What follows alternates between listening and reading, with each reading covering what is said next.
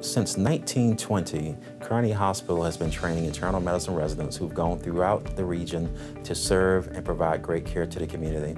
In 2020, we will be celebrating our 100th anniversary of training physicians to serve. We have a very talented group of interns and residents at Carney.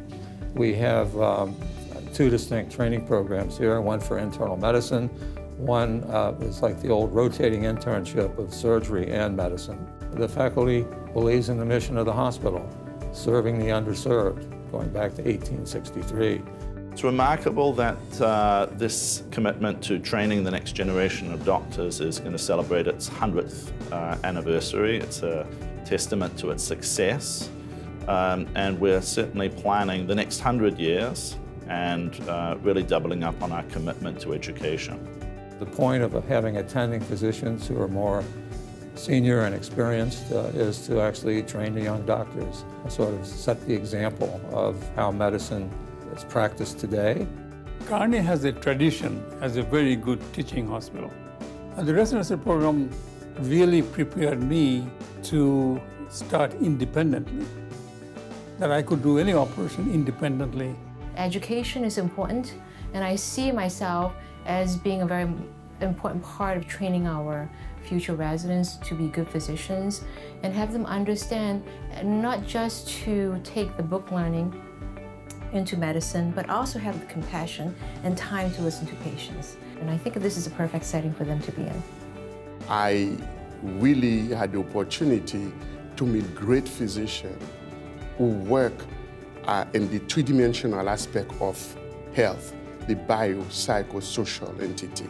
And this is why in my clinic, you got my statement, before any disease, there's a person. And they're from all over the world. We get the best and the brightest from Europe, from Asia, from Africa. Yeah, Carney has been always included diversity or accepted diversity. Doctors from different countries that can speak different languages, so sometimes that's an advantage for our patients.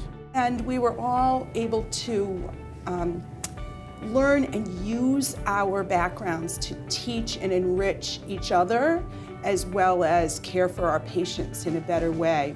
I look back on my residency and can think of some true scholars and kind, good, smart, gentle people who taught us and helped us develop as doctors. The residents were the physicians, on campus. So you got very familiar with them, and everybody's helping everybody out, and it's kind of the way it worked. Training here as a resident is a real draw. I think that really makes an indelible impression on your brain when you've spent 3 years working hard, learning medicine, really becoming independent under the guidance of the faculty. We have a bright future ahead of us of service, training, and education.